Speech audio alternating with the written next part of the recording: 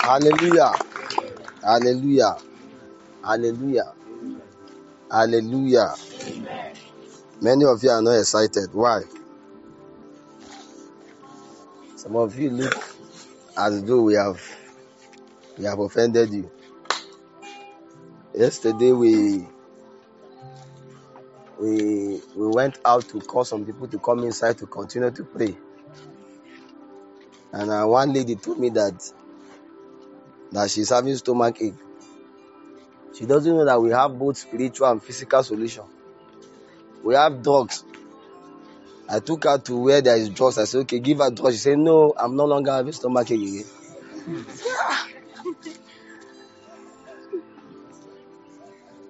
Some people prefer to come and stay outside in the cold and sleep than to be inside to pray. But either ways, we are sorry. Today I will start off with a little charge, just a brief charge. Then we will thrive. Let me appreciate my friends and all my brothers, the ministers. I know they have suffered. You please appreciate them.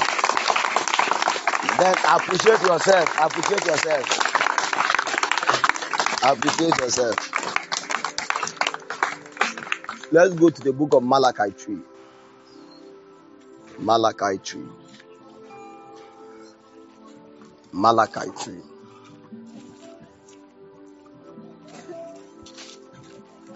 I will start from 1.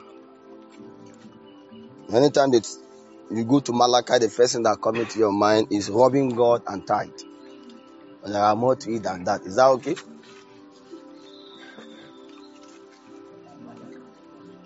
In the book of Malachi is a strange kind of book. It's a strange kind of book because Malachi is the last book that defined the Old Testament.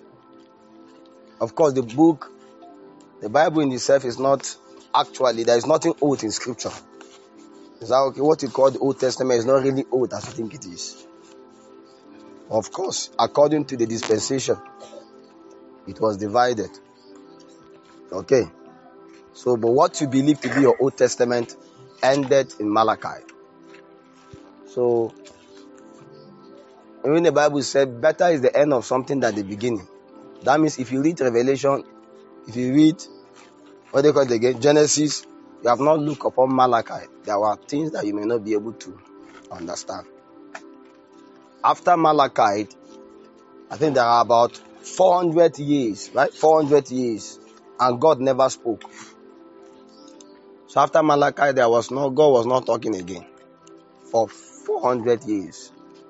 And within that time, all kinds of things happened. It was like a dark age where everybody do as he pleased because there was no longer God again. But before that, a prophet spoke, and most of the things he spoke are pivotal things. It's more like a prophecy. Okay, now. So let's look at one of those things. Because he speaks about the appearing of the Lord.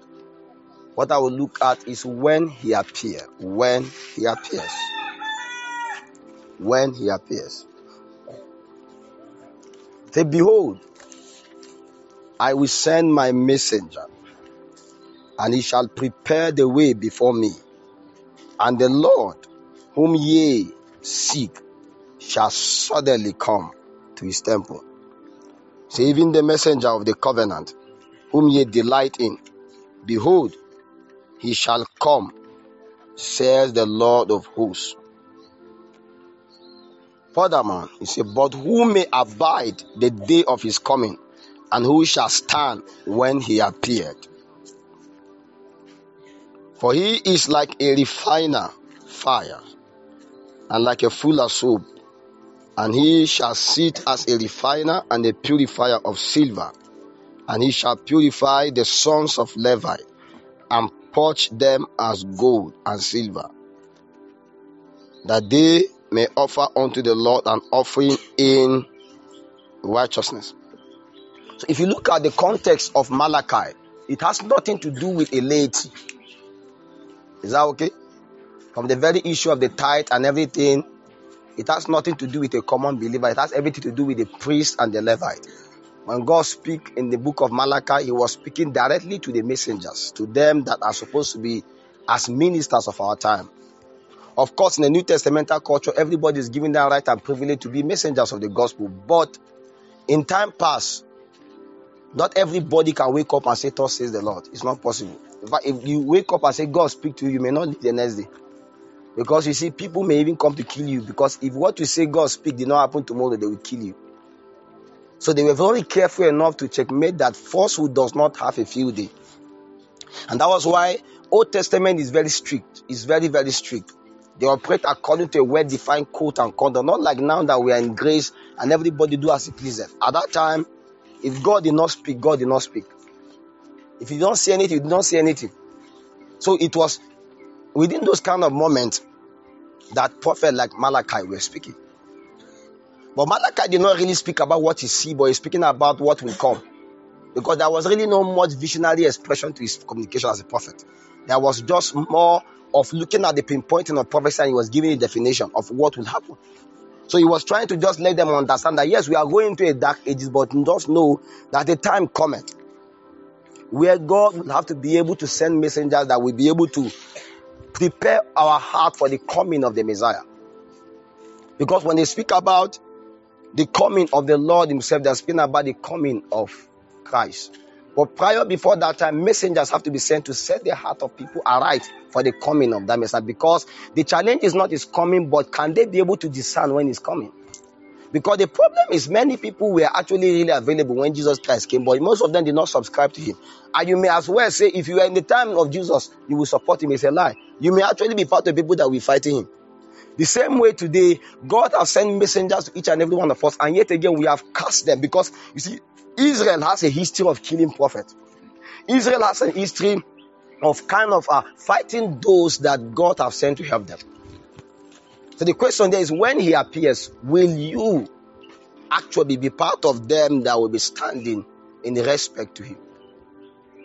So, he said, if you look also further, you will discover that one of the things that it is the expectation of God is to ensure that before they go into the dark ages, there was something that really happened. The totality of Christianity as we have then, of course, expressed in the Jewish custom, which is the culture of the Israeli, it was truncated. There was no longer righteousness in view. There were all kinds of darkness that beclouded the worship in time past. So, a time came that God was not factoring whatever they do. And so the Lord have to find a way to restore men back to righteousness. And he cannot be able to do that because men have given themselves off to all kinds of things. And so many of them need to be purged. Many of them need to be purified. Many of them need to be cleansed. Many of them, they need to certain level of washing. And you see, at that point, God himself could not be able to do it because men have willfully rebelled against him. So it became a cry of the prophet. It became the cry of the few remnant that were still remaining, that God send again revival. Because what they are looking for is God to come again. And anytime God comes is what we call revival, so that men can be awakened again to righteousness. Because as of that time, there was all kinds of darkness going on there. And men could not perceive God. And anytime God withdrew himself out of a sin, is because men are darkened in understanding. So long as there can be light there, God can still be speaking. But when it comes to a point where everybody cannot hear God again, it's because righteousness does not have a field day. It is actually unrighteousness that is ruling.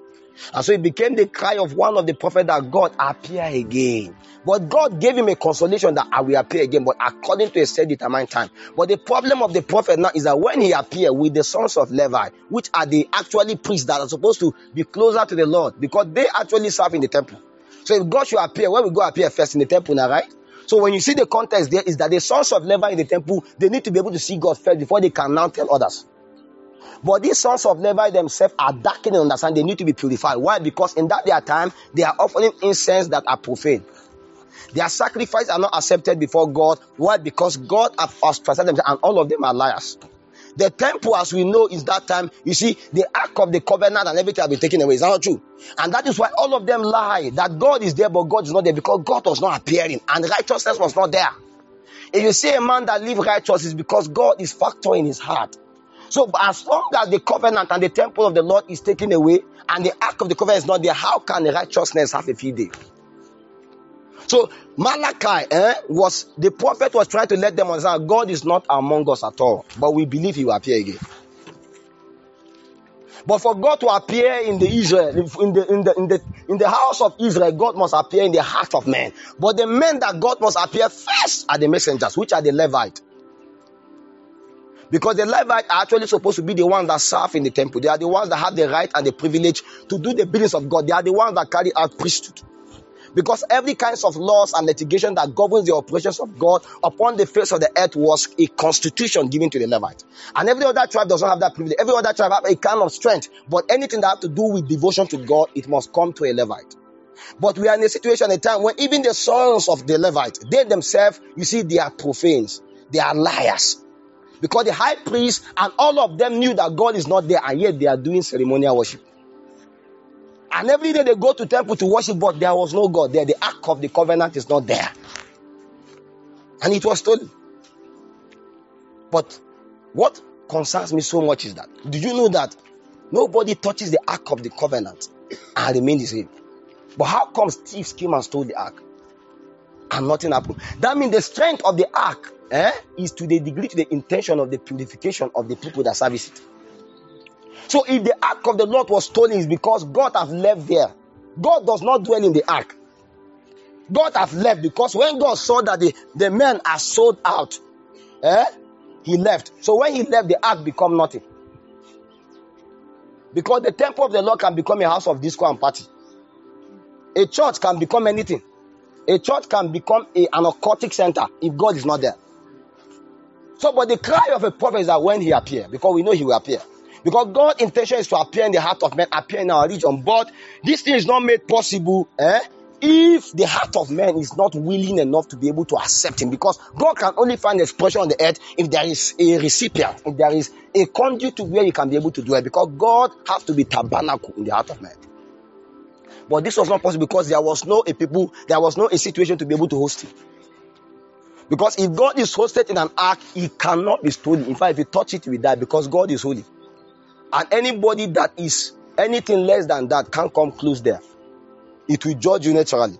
Because when the holiness of God appears, the glory comes. When the glory comes, it judges you. So you begin to cry for help. But when thieves come to steal it, you just know that something is wrong. It means that God has left. And because they knew that God has left, so they begin to do a lie. Because they know people actually need something to bow to. So they cover a veil and they ensure that people keep coming to bow in the name that there's God there. I now see why God brings the Old Testament to an end. Why? Because the people are lying to them. I don't know how long they have been lying. They have been lying for so long that God is with them, but God is not there. So God, see, the only way for me to help you is to shut down. I will stop speaking for the next 400 years until the messenger will come. But in the days of the coming of that messenger, we hope that they can be able to discern, to be able to align and partner with him. The sons of Levi need to be purified again so that they can be able to perceive God again. And we are also at such a time right now where the sons of Levi, which are the messengers of the Lord, need to still be purified again. Mind you, two things are supposed to be done. Number one, they are supposed to be refined. Number two, they are supposed to be purified. What is the difference between purification and refinement? One speak about alignment. That means they are out of scale. So they have to be chiseled out, some excesses out of their lives.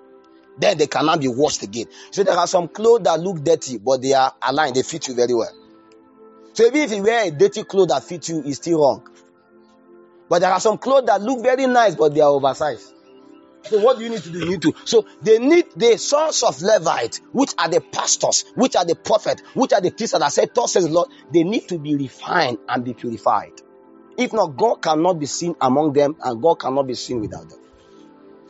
So when he appears, but when the Lord appears, actually you are going to be like him, Because God is afraid to appear in the heart of those wicked people, because when he appears, they will make him look like a liar. Because their heart posture is wrong. Because when God appears, there are a few things that must happen. Like I say, it's a charge I'm giving, just a charge. When God appears, the first thing he do is to come for you. When God appears, anytime the Lord appears to any man, he comes for him. When God comes for you, oftentimes he comes to defend you. He comes to support you. Mind you, God did not give up on Israel no matter how wicked they are. Most times he comes for them. There are times when they are in a situation where they need his help, he still comes. How do you think God preserved the culture of Israel even after all of those times? Mind you, he was still coming for them, just that they do not fully, totally see how he was coming for them. Because at that time, he was actually really coming for them to keep them as a house. The same way that when God gave a verdict that a king be sent to the bush, he turned him to an animal and allowed him to be in the bush for many years. According to scripture, nobody assumed throneship. Is that not true? When Nebuchadnezzar was removed as a king, should be normally they should put another king now. But nobody could actually become another king. Why? Because God ensured that that kingdom is preserved. So peradventure they tried to put somebody else, and at night the person died. So they tried another one, he died. They say nobody wants to become a king again. Why? Because God comes for the kingdom to preserve it. So the same way that your life may look the way it is, you may be so carnal, but God can still be coming for you. He's protecting you. Accident will happen, everybody will die, he will still come for you because he's still appearing for you. He knows that he's coming for you, so that he knows that one day is one day. So oftentimes the appearance of the Lord comes for you. And when God comes for you, he comes to defend you. He comes to protect you. He comes to guide you. He comes to keep you. Believing in hope, in anticipation that one day is one day, you can be purified and you can be refined, at least fit for the master's use. Because so far so good, many sons of the Levi right now, God is just coming for them. He's just trying his best to see that they are still alive. Because the Bible speaks about a time when even the sons of, is it Eli? They offer strange incense, because sacrifice is not sacrifice until it's accepted. So you must be able to checkmate. Of course, don't be too happy about God coming for you. Yet I do this, but the Lord still, is the mercy of God. Okay, calm down. God is still coming for you. That's good. But you see, don't lose that side of God coming for you. Somebody told me, Apostle, I'm too carnal, but anytime I pray, God answers. I say, God is coming for you. There is another dimension you have not known yet. Don't be too comfortable in that coming for you. Because oftentimes, when God comes for you, he's preparing you for a time where he will come to you. So when God appears, apart from coming for you, he can also come to you. When God comes to you, he actually comes to establish his covenant with you. He actually comes to fellowship with you. He actually comes to equip you, to educate you. When God comes to you, he's coming for oneness. He's coming for participation. Because God begins by coming for people before he now comes to them.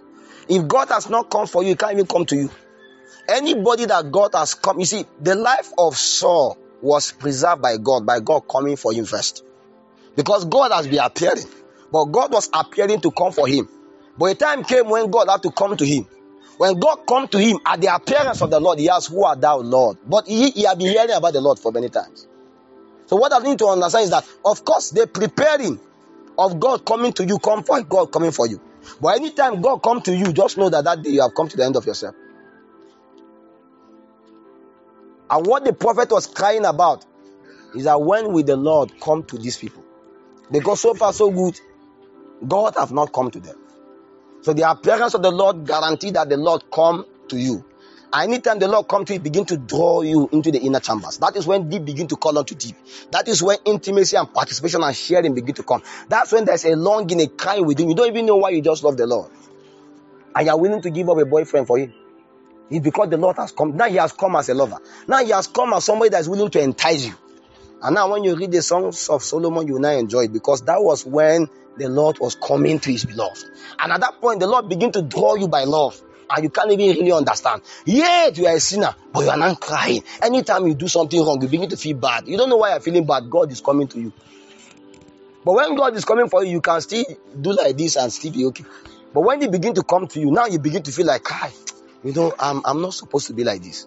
I'm not, because something is beginning to happen with you, because God is coming to you. Because God is coming to you to make you become part of his messengers that he can use. Because the God of covenant, the Lord of covenant, can only work with covenant men. And until he comes to you to establish a covenant to you, it's a waste of time. Everyone, Abraham, Moses, God have to come to them. A time came, he began from coming for them, preserved Moses from when he was born, put him in the basket, and he was coming for him. But the day he come to him, he discovered that I am the God of covenant, and I have kept the covenant with your father for a long time. Now I'm coming to you to establish a covenant with you. That is the appearance of the Lord. If the Lord has not come to you, there can never be any covenant attached to your life, and there cannot be consecration. There cannot be need for separation. The day the Lord come for Abraham, at that day Abraham knew that he's not supposed to be part of his father lineage. Has the Lord come to you yet? I know the Lord has been coming for you. You are still living the way you want, and God has been keeping you. But you must prepare yourself for the day that the Lord will come to you. And in the day that God comes to you is a day of encounters. It's a day of reckoning. At that day you will ask, who art thou, Lord? And what will you have me do? When the Lord appears, he comes to men. And when God comes to men, he comes to establish a covenant with men. Because until God establishes a covenant with you, he can never walk with you. The Bible says, gather ye my people who have made a covenant with me by sacrifice. That means gather these people that I have come to them specifically, strategically. Because until the Lord comes to a people, he cannot sit upon the seat of a refiner to begin to purify them. Because until he comes to you, he cannot see the need to do anything in you. Some Boko Haram, God is still preserving them. He's still coming for them. But the day he comes to them, they will become pastor, they will become preacher. They will be more serious than you. Why? Because the Lord. That is why you wonder somebody that was so carnal, and one day he wake up and he was a preacher. How? God came to him. And when the Lord come to you, he come to align with the covenant of ancient past. When he appears, he come to us. And that is why we are upon the mountain of encounter, so that God can come to us. And not through the time of the sons of the patriarch. They have seen what happens with God, with their fathers, but they have not seen it happen through them. In the day the Lord come to them, they realize the covenant in time past. So you must be able to understand that you must always prepare your heart for the coming of the Lord. And because in the day of the coming of the Lord to you, in that day God come to establish a covenant. The question is this: what covenant has the Lord established with you? Because there is nobody that God has ever worked with that God has not established a covenant with. Has the Lord ever spoken anything to you that mean anything serious? There is nobody that God has ever appeared to that God did not tell him something he ought to do, something to leave, something to break. God must do, there must be something. But you see, your life does not have any regulation. Even the 10 commandments is very hard to obey. That one is the one that is standard for everybody. So if you still take your life now and see 10 commandments is very hard, you know that you are still out of the coming. Because you don't even belong where you can even, if you appear, you won't be within the radar. But adventure, of course, you have passed that criteria. You must know that far beyond that, God will still come to you to establish another covenant. And in the days he come and make that covenant, whether you live and you die without fulfilling any of it, another generation will rise in your name to fulfill it. Because the coming of God to men establish a transgenerational covenant. You see, when you see people talk about generational idols, transgenerational curses, it's because a devil came for people.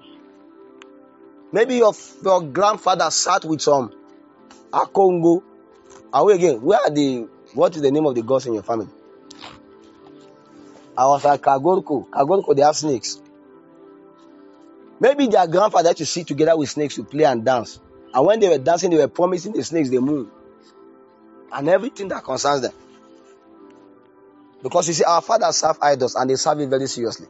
And when they were serving, they were promising the idols generation to come. They include your name there and they put inside there. So the day those demons, those devils come to you, they are trying to let you understand that you belong to me. You don't know how, but your fathers, and some of them is, you see, just for tubers of yam, that they covenant themselves with idols. Say, God of our lands, I want to have bounty harvest of yam. All my generation will serve you. God of our lands, I want to have this palm kernel. Let it be food this year. All my children will serve you. God of our land, that is how they did. Let me harvest better palm wine. Let me be the greatest palm wine tapper in this village for all my generation. And they don't know that you go to US in time to come. So far as they are concerned. So he came to the idol. And whether you like it or not, your name is there. And if the Lord did not come to you to take away and establish a new covenant with you, that's why your life will be the way it is. An average of us walk defaultly in perpetual alignment to darkness until the covenant is reintroduced. Because any man that God do not come to him is in alignment, a full perfect alignment with the devil. It will require a different kind of torrent to push you away from what is normal. Because what is normal is carnal. Everything that is abnormal is spiritual. That's why we say we are not normal. What we mean is that, you see, what will make you not to be normal? Coming to this mountain, you are not normal. No, it's true. Just know you are not normal. All of us are not normal. What are you looking for? When at Christmas we do Christmas. You are not normal. But you see, these are the things that make God come to you. And when everybody in the village is doomed for dying, you will live. The last thing is a charge.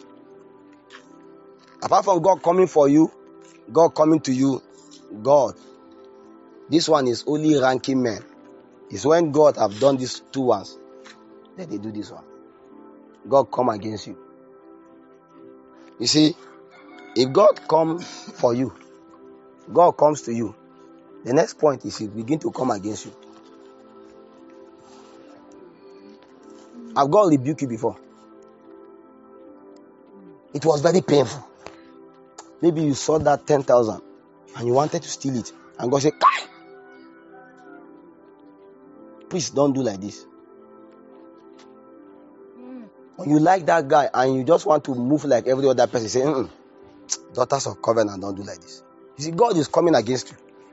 Because at that point now, he's not even interested in what you feel again. When God look upon Moses, say, "Moses, Kai, I know you are a man after, you are a good man, but this one is wrong." He's coming against you. And when God begins to come against you, because he want to purge you, he want to purify you, he want to refine you. Because when God only come for you and come to you and refuse to come against you, you won't be okay. Because there are days that you will lose God.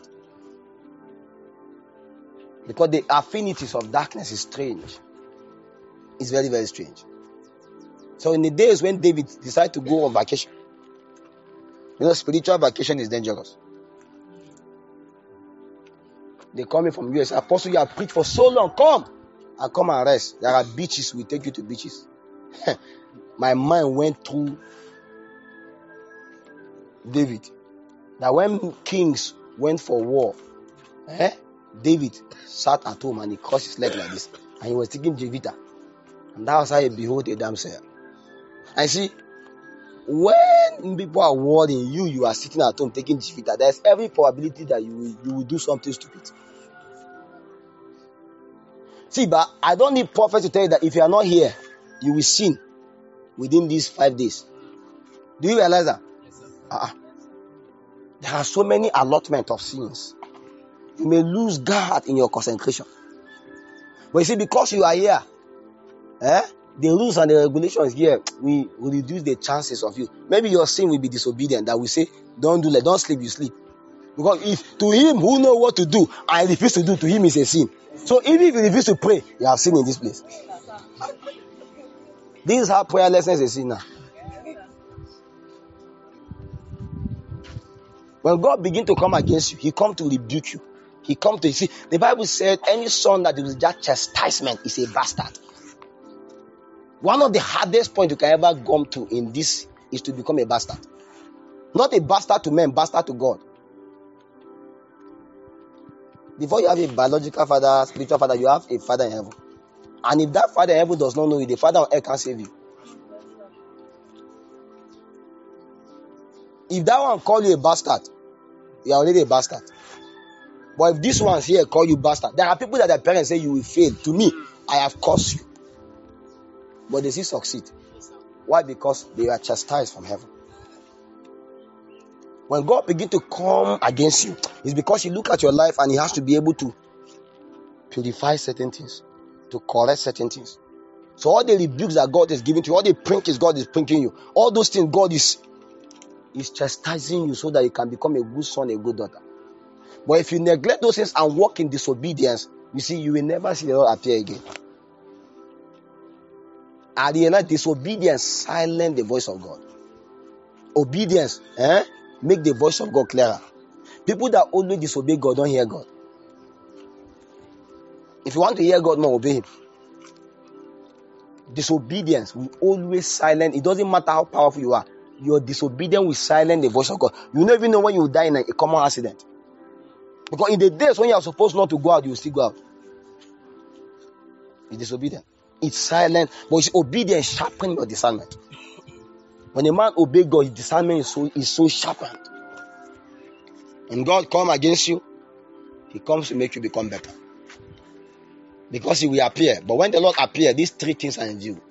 He either come for you, He come to you, or He come against you. But either way, you must be able to subscribe to this protocol to ensure that you become a better person. Can you pray in 1 minute and ask the Lord and say, Father, appear again in my life? I know you have silenced the voice, but Father, appear. Now I will hear. Because when you appear, some things will go. You will lose some things, but you will still gain some things. You will gain something. Wise men are willing to allow God to, they are willing to. I know you went for a vacation and suddenly you don't even know why you were so excited and you dance Naramali. You now dance whiskey. You don't even know why you just love carnal things after the vacation. You need the Lord to appear again. That's why you are upon here to retreat again. So that you can, all those excesses of the flesh, all those carnality need to go. You cannot become better like this. No, God need to rebuke you. Who are you? God need to rebuke you. You must be corrected. You must be chastised. You must be rebuked. You are a bastard before God. You are a vagabond. You don't belong anywhere.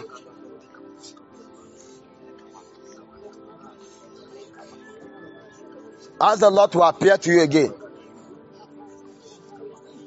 Appear for me. Appear to me. Appear against me. I'm okay with it. Come for me. Come to me. Come against me. Either way, I'm okay. Many of you, God has come to you. All kinds of encounters. Yet the day He rebuke you, you're angry. No. Say, oh God, I am willing to accept whatever it is. God is your Lord, is your God. Strong men are men that obey. They are men of covenant that obey. You are powerful to the degree to which you obey God.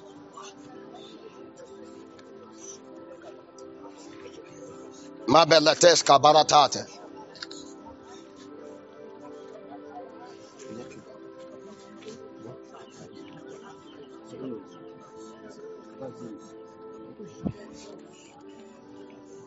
How many more minutes?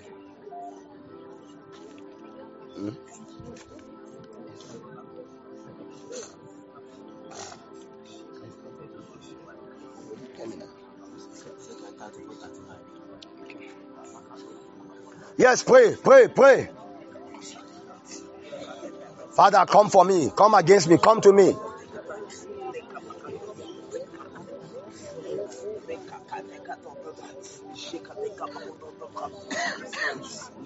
Consecrated men are men of covenant.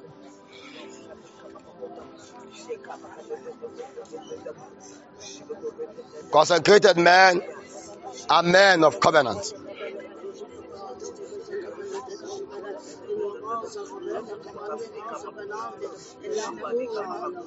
Ubakagia kolebe gugaret yala bakwa fasatuteya.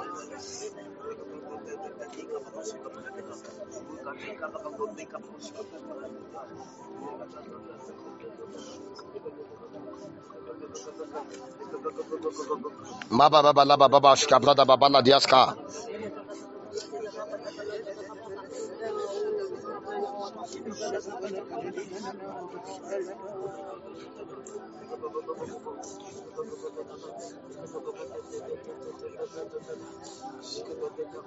Baba bala babash.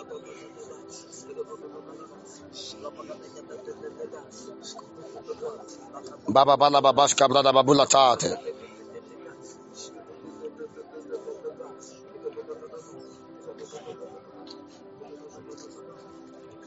Bara baba la dias kota.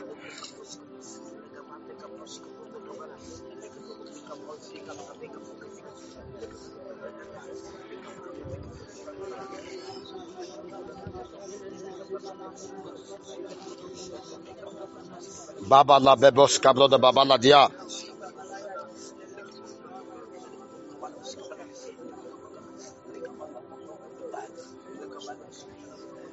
Baska bebe la babora tababa la dias katate.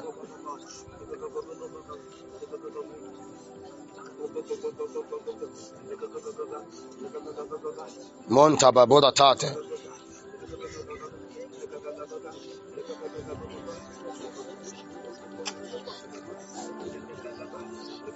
Hallelujah. That's the first stage. Let's go to the second stage. After this protocol have been put in place, now you have left that level of people in Malachi. Now let's go to the people in the new covenant. The people in Malachi are rebellious people. And now God has come. And if God has called, the next thing you must be able to understand is that now the messengers of the gospel are you.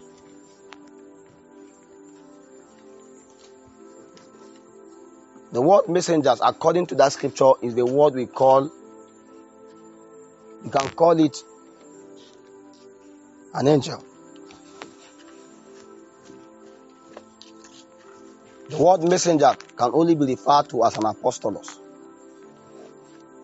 The word messenger can also be referred to as a representative.